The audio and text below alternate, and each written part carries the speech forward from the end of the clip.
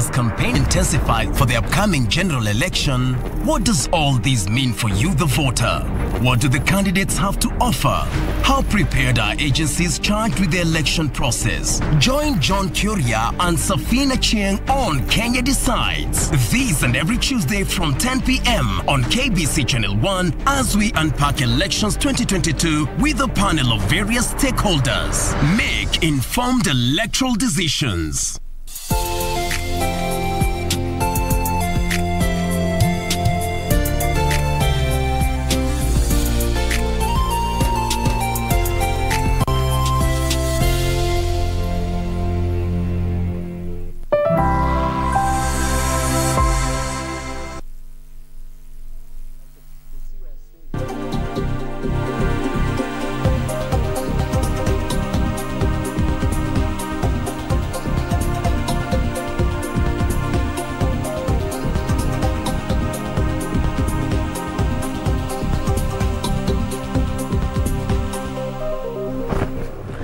Good morning, and thank you for creating time for us on a News Check, a program that seeks to explore issues shaping the news in the country.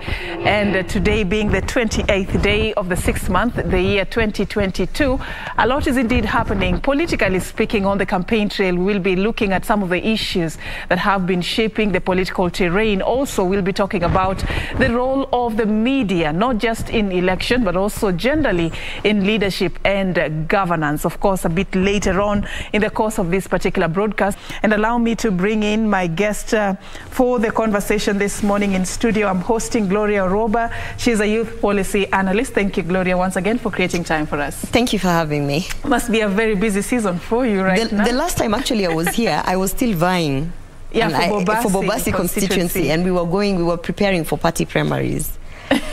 So now welcome back, let me say that. Now I'm back. We went for primaries. I didn't get the ticket. I came in second, but I joined the presidential campaign team. So kazi iko tu bado. We are working hard. All right. Yeah. We'll talk more about what you have been doing behind the scenes and what Kenyans can expect. But let's talk about, let me just pick up from where my colleague left. There was that issue of the zoning, you know, that has created quite a debate among the political class, especially now that we have the arrangement of coalitions under the Azimio la Umoja One Kenya Alliance. There are about 20-something political parties under that political outfit. Under the Kenya Kwanza, we have the likes of ANC, the Ford Kenya, the United Democratic Alliance, and other parties also that are working very closely under the Kenya Kwanza Alliance. I mean, what is, first of all, your take on this strategy of zoning? Zoning is a threat to democracy. It is a threat. And I think, you know, that the Azimio political party formation wasn't really thought through. I think there was a hurry to make sure that they have more political parties on board so that they can have more numbers. You know, it was a numbers thing, but they never really thought through, okay, how are we going to field candidates? How are we going to, because, you know, I understand, and I'm not quite sure, that when political parties were trying to join, they would come and say, for us, we want to join, but these are our demands. And we have a candidate for this county, we have a candidate for that, and these ones you should not field. And you know now what ultimately did, it you know, you get numbers through the candidates that you're fronting. And if the candidates that you're fronting feel that they are not being accommodated, you know, they are not going to campaign for you as a formation. And that whole thing for zoning, you saw how it created such a big issue in Nairobi. We had candidates holding press conferences talking about, you know, for them, they have been in Jubilee and they don't understand why they are being told now that they can't, you know, participate, and, you know, they can't have primaries, you know, basically toka kwa sababu hiyo tumesha negotiate, we've given someone else. So I think it's a threat to democracy. For us in Kenya Kwanza, there was an intentional approach to make sure that every candidate that is actually campaigning for, you know, the Hustler Nation, for our presidential candidate William Ruto, will be allowed. So what we did, it was, if you are under UDA, you go for your primaries under UDA, whoever wins under UDA gets the ticket. If you're under ANC, the same. If you're under Ford Kenya, the same. We have PA, we have Chama, we have all those political parties. And the understanding was that may the best candidate win. And yes, at one point, particularly now if you look at Kiambu, there is some level of friction because you end up having like 3 or 4 candidates within the same umbrella. But I think, you know, that's democracy. Because at the end of the day, these 3 or 4 candidates also, if you look at it from now, presidential candidate debate, they're still all campaigning for William Ruto. So it's the issue of you might split the votes and end up not clinching that gubernatorial seat. But the bigger picture is that you're actually all campaigning for William Ruto. All right, let me just cut you short then. You know, politics is about strategy. You have been on the campaign trail. You know how this goes. Yeah. And you know, what is it like going to be like? For example, if you have 4, like the Kiambu case, you have 4 candidates who are flying the ticket of different political parties under the Kenya Kwanza Alliance, and you have one candidate that is being backed by about 20-something political parties under the Azimio la Umoja One Kenya Alliance, courtesy of what they call the zoning strategy to win numbers. I mean, don't you think this is going to be a hard nut to crack for Kenya Kwanza? First of all, that idea of having one candidate being backed by 20-something political parties is a fallacy. It's a fallacy because remember, there are candidates who've literally been told you cannot vie. We have given this thing to this person. So you can be sure. Backing it's a semantics thing. It's like, yes, we have only as Azimio fielded one candidate, but qua grassroots, all the other disgruntled candidates who were pushed out forcefully and nothing was offered to them, or, you know, they feel they've been aggrieved, they are not campaigning for that candidate. So it appears in essence that Azimio has one candidate, and so automatically all these other candidates, their votes should go to that guy. But that's not the case. The case is that you have one candidate because as a political party, or I mean as a formation, as an alliance, you have decided to make sure that it's only one person. But qua grassroots, all the other people, when you are Luambia, you can't vie. They have already taken, they are campaigning for whoever else. I'll give you an example that is very practical. In Nairobi, the moment Azimio had 2 women candidates for the women rep who are from Kisii County. Actually, they are both called Kwamboka. And then they had Pasaris. And then they had, I think, 2 others. There was one from Luonyanza, and I can't remember the other one. And the ticket was given to Pasaris. And automatically on the next day, so you see, the optics is that Pasaris is being backed by 20 political parties. But the real thing is that the 2 Kwambokas who were denied the ticket decided to tell the electorate and all their followers, sasa kama hata Azimio yezi angalia wa Kisii, hiyo kura yote tutapelekea Millicent Omanga. So in just one day, Millicent Omanga gained, you know, a lot more from the Azimio side. So in terms of qua ground, kabisa qua ground, that is not the reality that one candidate is backed by all the political parties. The reality is there are people who feel disgruntled, candidates who should have been left to vie or participate in primaries and actually, you know, either fail or get the ticket. And they are now silently but very actively campaigning for the opponents. But don't you think that having that sit down to discuss and have sort of a gentleman's, and when I say gentleman's, I also apply to the other side as well. The negotiated democracy. Yes, agree that this is the candidate we are going to field as a political outfit, as a coalition, as an alliance. I mean, doesn't it increase the chances of you securing a win? It does if you bring all the stakeholders to the table. An example is how the Kenya Kwanza Alliance formed the Nairobi team. Every single person that had declared that they are going to vie for Senator of Nairobi or Women Rep or whatever was brought to the table. Every single person. And then they had a very extensive conversation where they looked at the formulas from a tribal perspective, from a background perspective, from the optics, whatever.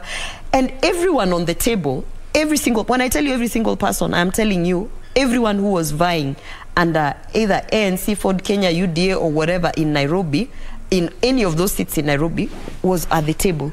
By the time they concluded and they said, fine, our governor is Sakaja, our senator is Bishop Margaret, our women rep is Millicent Omanga, and then actually those were the county seats. So from there, you know, the other seats, they went for primaries and they actually competed.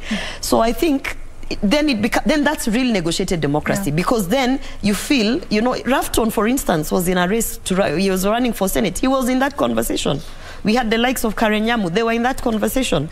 And they all agreed. They came out of there knowing we are supporting this lineup. So it has to be a genuine... It has to be genuine. But like in Azimio, you agree, you don't see that. From your heart. Yeah, that's why they had press conferences. They had candidates coming out in press conferences saying they were not aware that zoning is happening and they were not aware that they are being taken out of the race. So that was not negotiated democracy. That's literally someone saying, tumeka hivi tumeangalia, tutatoa timu Wanyonyi, tutaweka nani. You know, and that's where the issue is, because there was no genuine conversation. So what's your counter strategy to ensure that not just the Deputy President William Ruto wins in August, but he has people to work with? Because you can't just say that kwa ground, you know, it may go whichever direction. As long as the DP wins, it's actually going to the overall goal of ensuring that Kenya Kwanza wins. How do you ensure that even on the ground, Kenya Kwanza gets as many seats as possible, so that Deputy President William Ruto, in the event he wins in August, has people to work with? So one thing I can assure you is that we are going to have the majority in the Senate, and we are going to have the majority in National Assembly. So how are you going to? And we have a strategy. Yeah. And we have. It's not just a strategy of waking up and saying tuweke nani na nani.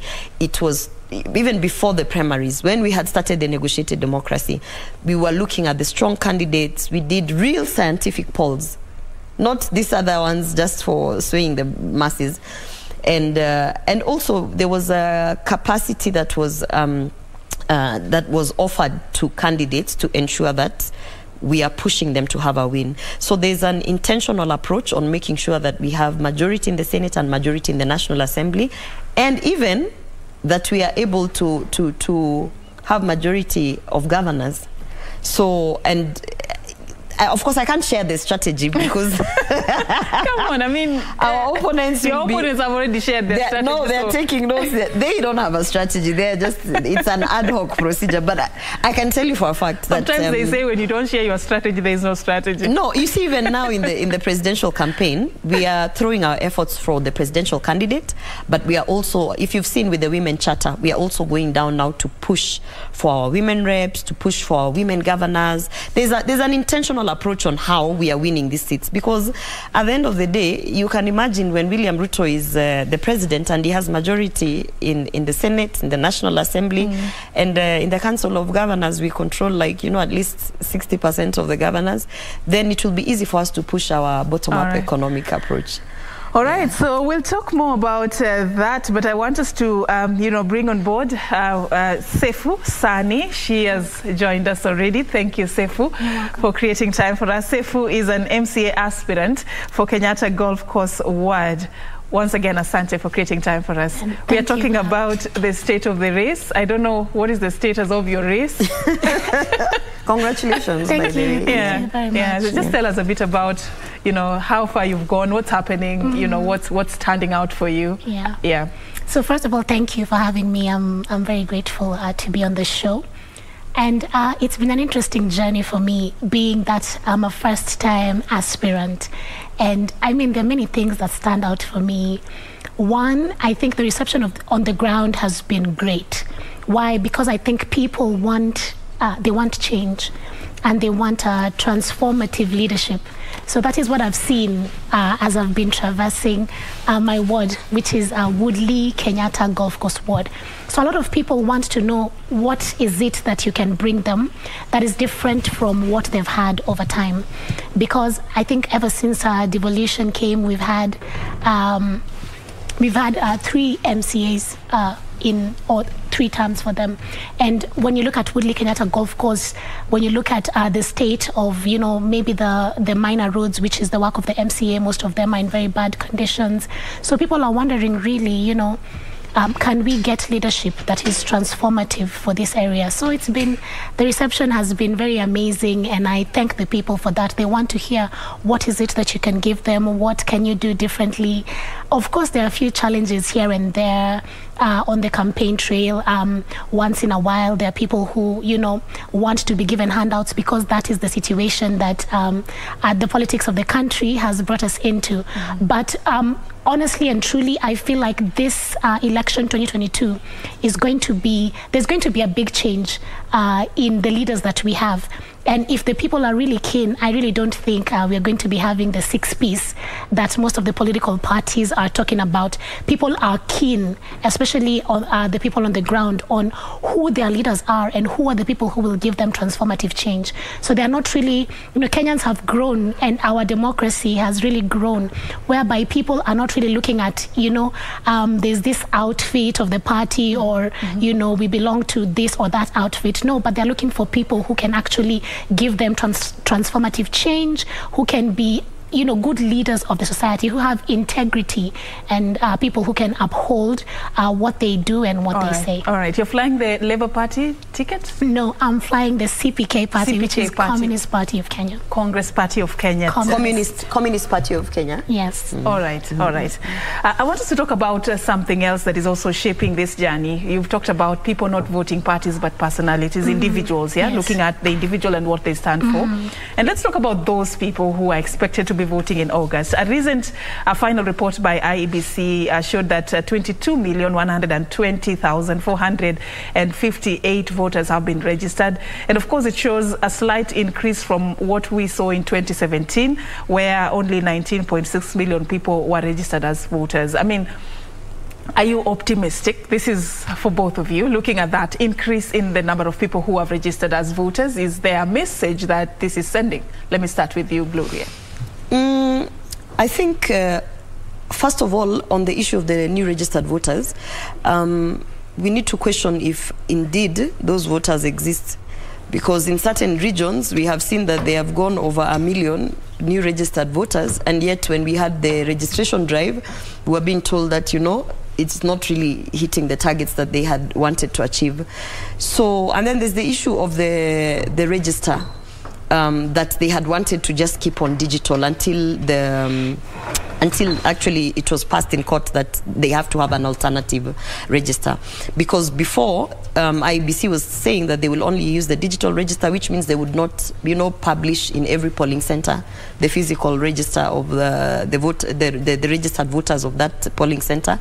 Normally it's there like a day or 2 days before, and then you can verify that in fact, huyu alikufa, huyu siwa hapa, ama these ones have been imported or whatever. So that was actually a scare, because how else would you verify that indeed the 22 million that registered voters that we have now are actually legit? So I would say definitely there has to be a growth in the registered voters, because population is growing, dynamics are changing, electorate is actually being, they are more aware that they need to participate in this electoral process. But we also need to be careful so that we don't have ghost registered voters who shall be used or potentially can be used to rig the election. All right. Yeah. I'm coming back to the manual voter register quagmire in just a bit. It has elicited a lot of mixed reactions in the country, but also just to get your sentiments on the same, that slight increase in the number of people who have registered as voters. As somebody who is vying, how do you interpret this? What does it tell you? I think it's actually a positive thing if we have an increase in the number of voters from 19 million in 2017 to 22 million right now. I think that's something positive to look at, and it means that now people are becoming more aware of their rights and of the voice that they have through voting and through choosing their leaders. But one thing that also I'd like to point out is issues, anomalies that are coming out, you know, from the voters list. One being a lot of people who've been transferred from the areas where they're voting into other places, and they're about, you know, 200,000 from the statistics that are given, and we don't know whether they will rise. So there are a few anomalies that have come up, and we hope that by the time we're having the election on the 9th of August, these anomalies will be rectified and they won't be a big issue. And of course, as Gloria has also mentioned, the issue that we have of the manual register vis-a-vis this other one that is digital. And I remember in one of the primaries there was an issue of a password, you know, which became very trendy, and which was coming from, you know, a very the ODM primary. Yes, there was an issue, and you know, it was a big deal, and people were wondering, okay, now everything is ready. To take us back there. Yes, but the password the only thing is, no, the only thing is now, of course, when now we speak about digital vis-a-vis the manual, I think it would be prudent for us to have the digital and the manual at the polling station. That is what I'd say. But also another thing in the voters is the issue of the youth, who are the majority in Kenya, and there's a bit of apathy coming from there, because a majority of the youth, majority of the population, I think 35% of the country is young people, but when you look at the voter list, the youth are not really represented, so there's a bit of apathy there, which is something we need to look at. I was actually going there before we get to the manual voter register, the youth factor in this whole registration process. And of course, according to the IEBC, although we may have had an increase in the number of people who have registered as voters, only 39.84% of the 22.1 million voters are young people. And this means that the number of Kenyan voters who are aged between 18 to 35 years who have registered to vote in August dropped by 5.27%. This is in comparison to the numbers we received in 2017. So, I mean, you are concerned about that. Yes. I want to know why, you know, leaving out a big chunk of the youth who are, you know, qualified to register as voters between 18 to 35. I believe somebody is qualified to register, but they didn't register. How does this, how does it concern you? What is it that you feel, what impact is this going to have? Of course, the first thing that concerns me is that I'm in that demographic, you know, and I'm vying for a political seat. So, and even when you look at Kenya, for example, if you look at Parliament, the representation of Parliament, the average age is 54 years old. But when you look at our country, Kenya, what is the average age? It's, you know, 18 to 35, meaning what? We need to have more young people to be able to represent, you know, the issues that are coming out. For example, the issue of youth unemployment is a very big issue, you know, in the country, with which is rising at about 40%, you know, as we speak. So, of course, there's a lot of apathy, because if we have a government that cannot provide employment for its young people, then, you know, what is happening to these young people? They don't have faith in the leadership. And of course, now this goes back to the socio-economic rights, which are embedded in our constitution in Article 43. And employment is one of these socio-economic rights, with other, you know, rights coming up, the right to decent housing, you know, water and sanitation, nutrition, which is also coming out very much with the COVID-19 pandemic that we have right now. For example, a lot of young people, you know, water and sanitation is very important for this pandemic, you know, having decent shelter, nutrition. And a lot of these young people are unable, you know, to even face what is happening in their world, which is the pandemic, because now they have to worry about, you know, how will they survive from day to day. So, of course, this brings about a lot of apathy. What very fundamental issues you're raising, they're affecting and touching the youth. And it's good that it's coming from a young person who is vying to be a leader. But Gloria, you're a youth policy analyst, and I mean, these are issues that we all relate with living in this particular country. But the youth had a chance to change the narrative by registering as voters. Then they can be able to elect, you know, the leaders that can be able to solve some of these issues. So by the way, what is holding them back? That's a narrative, by the way. There's no voter apathy coming from the youth. There isn't. That is a narrative that is being created so that we can start accepting it, so that when it comes a point where we have intention intentions to rig elections. It will legitimize the rigging of elections. Numbers? That's what I'm telling you. You need to go, different numbers? You need to interrogate even the percentages and things that we are being given by IEBC. You need to interrogate it. And I'm not a statistician, but I'm telling you, you need to sit down with those numbers, look at what they are trying to push and say that 5%, that we have a decline of 5% on registered youth. Look at the numbers that they are giving and the numbers that we had before, and then go and look at the census that we just carried out. And you will see that there's a problem. So there's a narrative that is being pushed that there is voter apathy from the youth. Yet we have nothing to show for it, you know. When you're talking about, for instance, the political parties that carried out party primaries, the youth went out and voted. I mean, I got 5,587 votes in Kisii County as a woman. I can tell you there were women and youth who came out and voted for me. So there's no voter apathy. In fact, what is happening is that there's a very, let me say, evil spirit trying to confuse the youth so that they don't go out and participate in this election process. Right. I'm telling you. I think Gloria is in denial. Allow me to do something. Allow me to do something about what is happening in the country. Something very quickly. We're coming back to pick up on this. Gloria seems to be feeling like this is not real. She's in denial. No, we're coming back to pick up from there. But I just want us to quickly also follow up on something this morning. All right.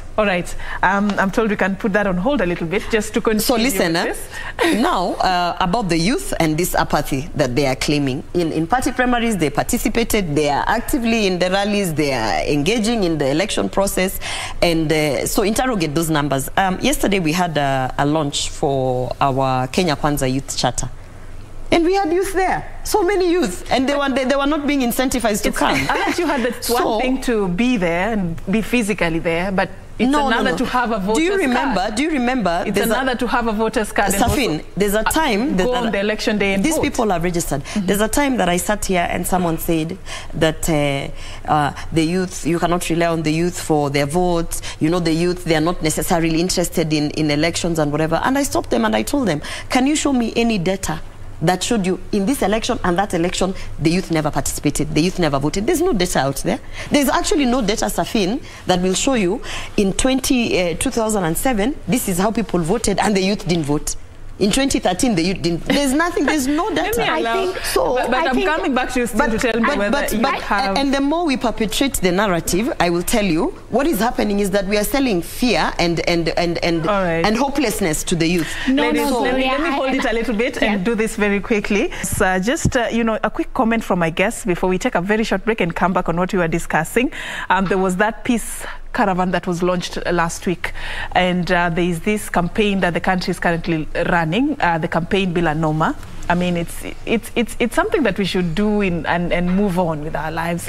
Maybe just your message and how you see this whole initiative of preaching peace and instilling that message at this particular time. What is it that you tell the country in this season, Gloria?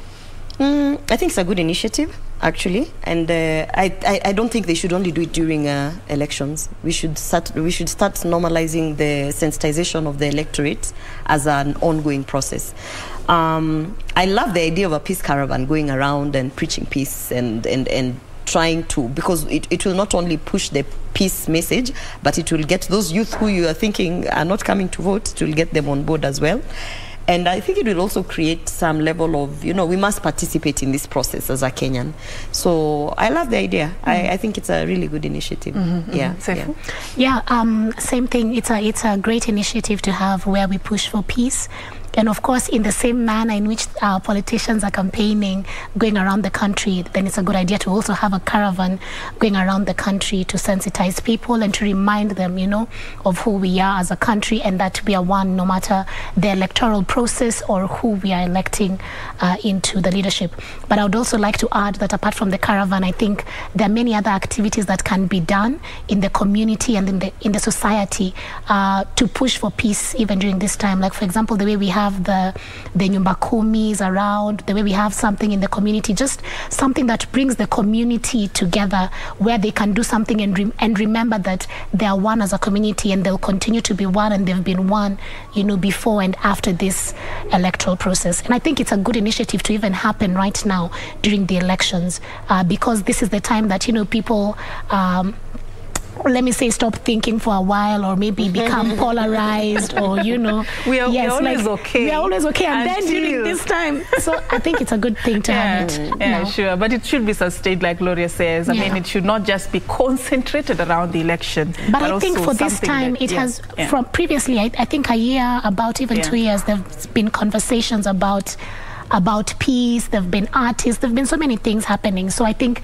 this time there has been a real change from the way things have been happening. All right. Previously. What I always say, don't raise your hand against your neighbor, because elections come and go, but it is that jirani that you will go to when you're in trouble. It is that person next to you, what has also that changed? You will go to help you after elections. Yeah, and so I think also this election is different because it's not only just about political rallies. If you look at what we've done, we've changed. When I say we, it's like Kenya Kwanza. We are, the town halls, the town halls that we are holding. The mode of campaign had always been rallies. Getting on top of cars and shouting at people and hoping that the people shout back at you. And the moment we moved from tribal politics into issue-based politics, you actually realize you can't start shouting the agenda from the top of a roof, of the car. Right. So we switched it to town halls, and the idea of having town halls and talking to people calmly and making them understand your manifesto, your agenda, has also brought down the temperatures of campaign. All right. Yeah. Thank you so much. I mean, also canvassing other things. It doesn't have to be just town halls. All right. Well, let's take a very short break right now. We are coming back. Remember, there's that hot issue about whether the youth registered as voters in this upcoming election or not. We are still not in agreement on that. So we'll be picking up on that particular subject when we come back. This is News Check. Do stay with us.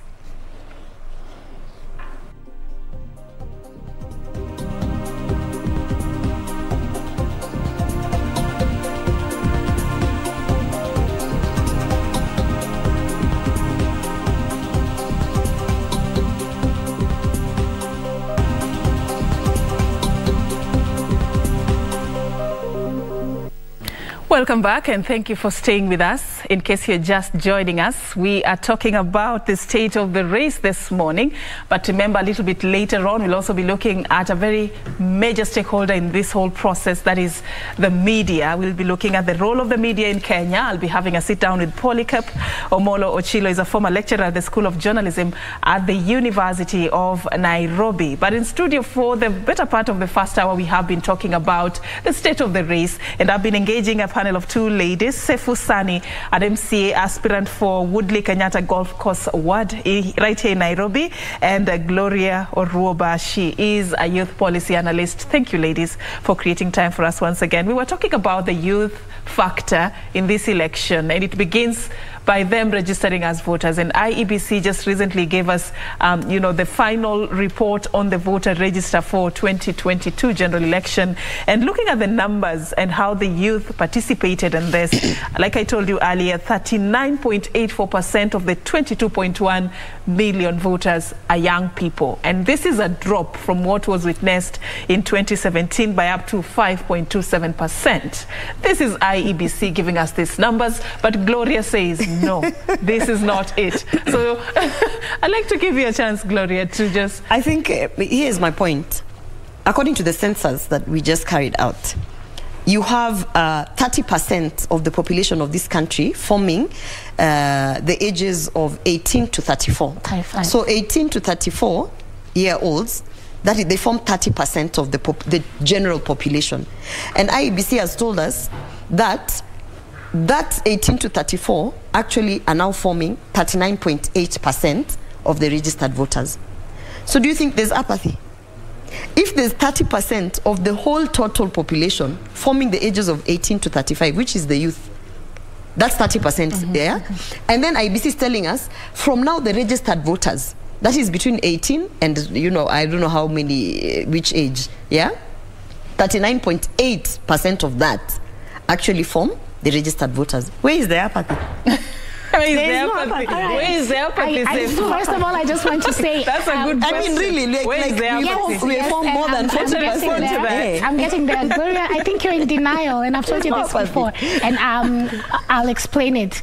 Serfine has just told us that according to the IEBC statistics, there's a 5.7% drop, which is yes, 5.27, which is witnessed from 2017 to now. So even that 39 is telling you that there was a drop from 2017. So for you to say that, there is no voter apathy, I think that is being in denial, because it is already telling you that. Remember, they were targeting 6 million. It is already telling you. No, you had your chance. You had your chance. You had your chance. Okay. Yes. So the fact that the youth in 2017, between the ages of 18 to 34, were more registered more as voters as compared to now in 2022, it's telling you something. Another thing that I want to mention, it should be 35% of the population that is youth. That is 18 to 34, but there is 70% of the population which is youth, if you're talking about youth from the age of 0 now to 35. And even when you're speaking about youth, then that age is also represented in policy. When you're talking about the CBC curriculum, yes, they don't vote. Yes, they don't vote. About registered voters. Yes, we're talking about registered voters, but we're also talking about people who have stake, and that is something that you're not. So wait, can I just say something? The question is simple. Even as you say that, there is apathy, and let me mention why there is apathy. Yes, first of all, the question. First of all, look at the issue of unemployment of young people. It is over 40%. Why is that happening in such a government? That means that the government has failed its young people. That is another one issue. If you look at the rising cost of living, look at, the cost of commodities today. Unga is going at 220 Kenya shillings, and there is someone who does not have employment. So what is this that motivates them to come and vote if they do not have employment? So yes, there is voter apathy from the young people, but we are saying that yes, there are young people who have come out to register as voters. We are not denying that fact, but we are also saying we could have had more young people. So what is the issue here? When you're talking about voter apathy, it's not a fear narrative. We are giving it sensitization that we now want these young people to come out. We are letting them know that they're the majority. We are letting them know that they have a voice. We are letting them know that they don't have to die in, hopelessness, that this is a voice for them. So if this is an issue that is there, let us raise it up instead of burying our heads in the sand, because we are trying to push an agenda. Let us talk about the reality and tell the young people now to come out. Allow me to say this. Allow me to say this. You see, IBC was targeting 6 million new registered voters, right? Of course, those were virgin voters, people who probably for whatever reason have never gone to vote, and they ended up with 2 million. From that 2 million, can they give us the demographics of who they were expecting, other than the youth, to go and register? You understand? So when I tell you there is no apathy, I've already explained to you.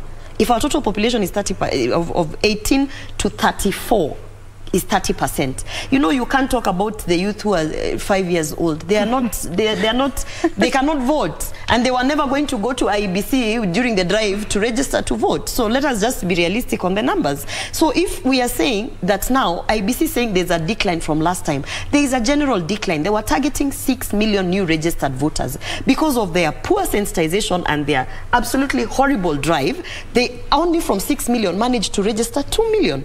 So, of course, if you're going to use that as your benchmark of saying, now let us compare this 6 million who we should have registered with the past registered voters, according to you and your numbers, you will say there is apathy. Now, why I'm saying this is a fear narrative is, if you have 39.8% of youth, 18 to 35, registered to vote, and yet the total population, we have 30% of youth, according to the census. I keep asking, and that's why I'm saying interrogate. Where is the apathy? As a matter of fact, you have, that is about 40% of registered voters being the youth. in a drive and sensitization where IEBC failed to even reach the halfway mark of their 6 million. But they still managed to get an... Yeah, but 40% of the youth could be 60%. I need you to understand why it's my message is, you know, if you keep saying, and I've as a youth policy analyst, and I'll say this, if you keep beating down the youth, what you are psychologically doing is you're already telling them, by the way, you guys don't even participate in these things. So let's you have to allow me. You have to allow me to just. We are not saying that youth are not voters. I'll give you a chance. Now I'll give you a chance. This is it. So the narrative. If you had other numbers that we could compare with what IEBC gave us, then we would stick and discuss the numbers. But we do not have. We've used the censors. We do not have. So let's look at the issues here. Yeah.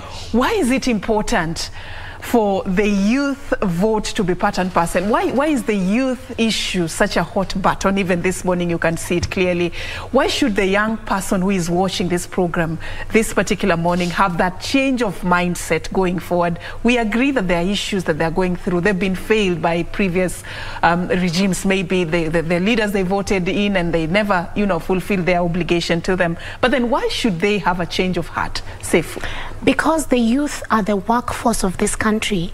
They are the people who should have the means of production. They're the people who, if they work in this country, our GDP will go from where we are and will skyrocket. So the youth are the hope of this nation. The youth are the leaders of this nation. The youth are the energy of this nation.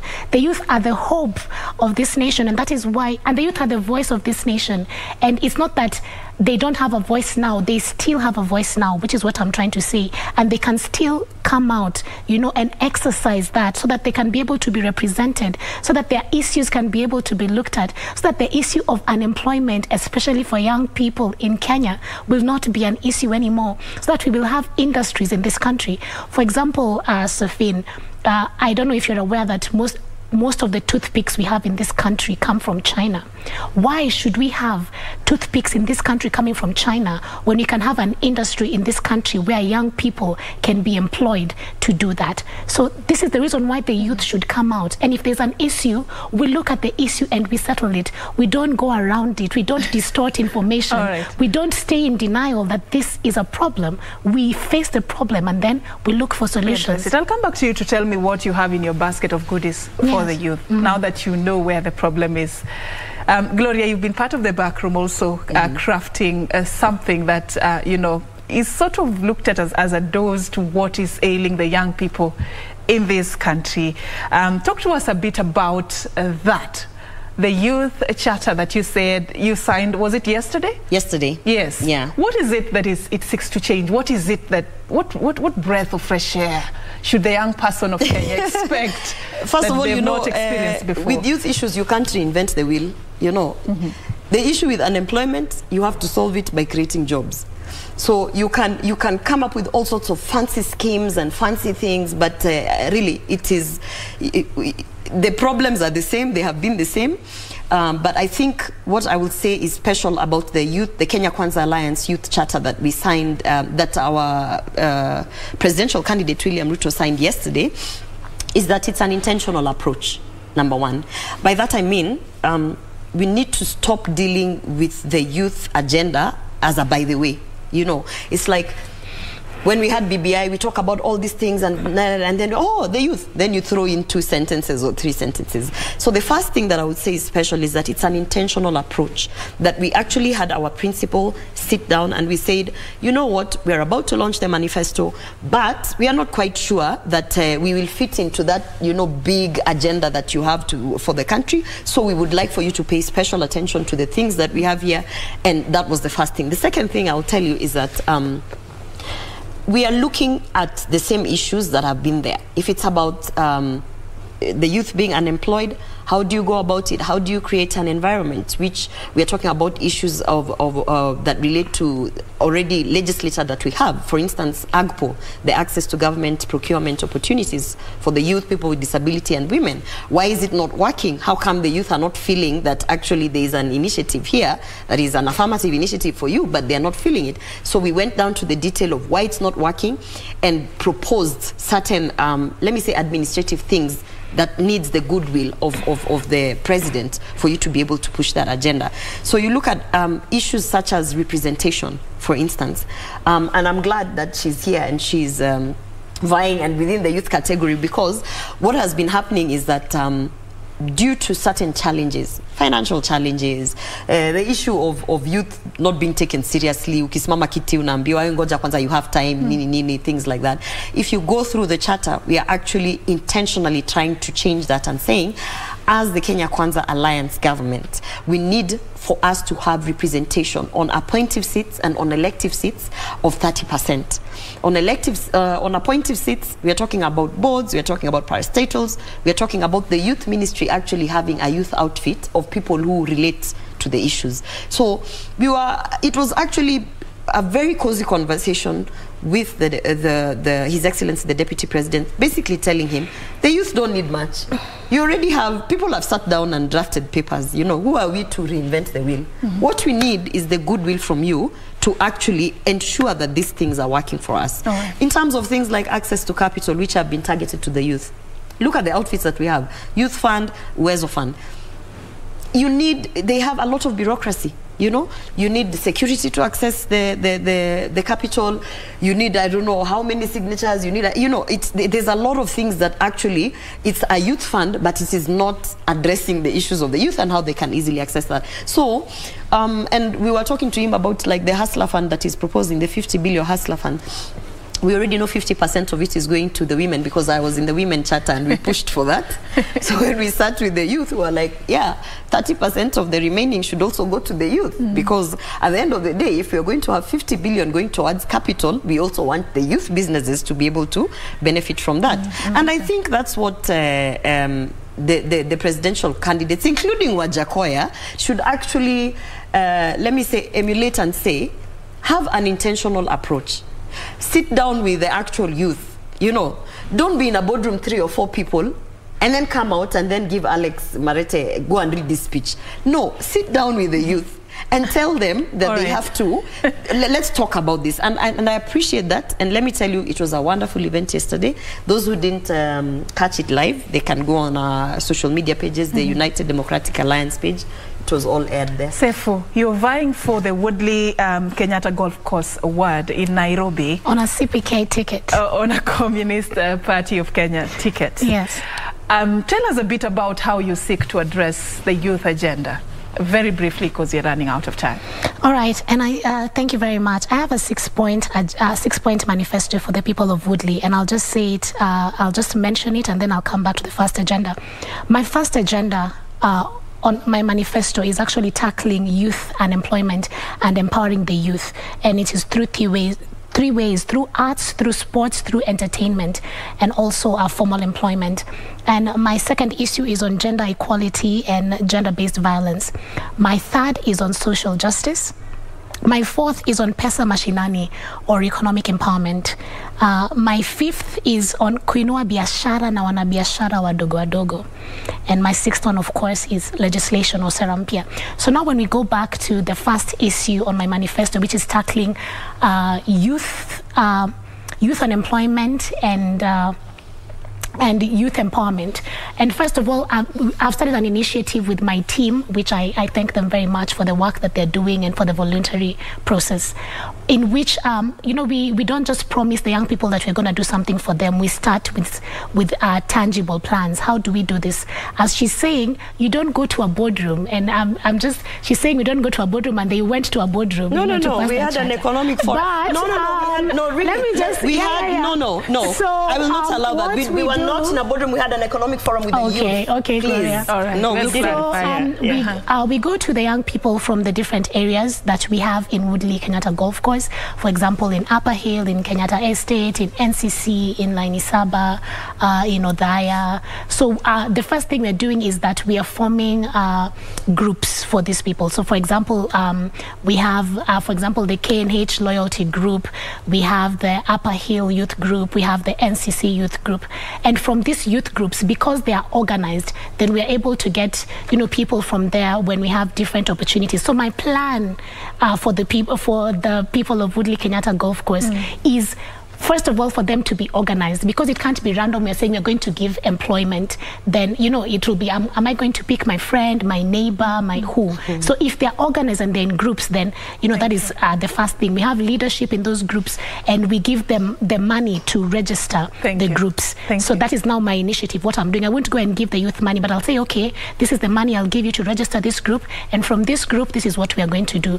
So for example, we are going to have arts and entertainment. We have a tournament coming up for the football teams in the area, where we'll register for the football teams, and they'll be able to come from the different areas, you know, in the ward, and thank you so much. Thank you so much. I want to give you ladies a chance to give me your final words. Gloria, is it all right? Gloria gets the chance. Gloria, your final thoughts. By the way, that's a very good manifesto, and I was just thinking about it when she was talking, and I was like, these groups that you register, we will prioritize them when we are dealing with the 50 billion hustler funds.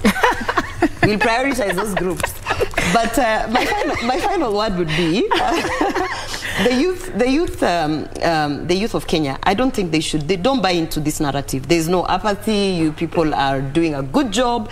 Just keep coming out in numbers. This whole idea of people telling you, oh, the youth, register. I don't believe in that. I think it's a fear narrative, and I want to actually tell them not to feel hopeless, and just to keep doing what they're doing. And yes, there's a government coming in, the Kenya Kwanza Alliance government, and we have the youth at heart. I'm telling you, the 50 billion hustler fund, we have a lot of plans. Trust you me, we'll even share our charter that was signed, and it's a commitment, a promise to the youth of Kenya by William Ruto. And I want you to just, you know, interrogate it, and come ask us questions even online. Thank you so much.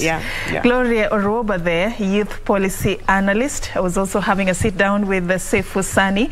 She is an MCA aspirant, Woodley, Kenyatta Golf Course Ward. Thank you, ladies, for creating time for us this morning. Thank you. And that is all the time we had for this conversation.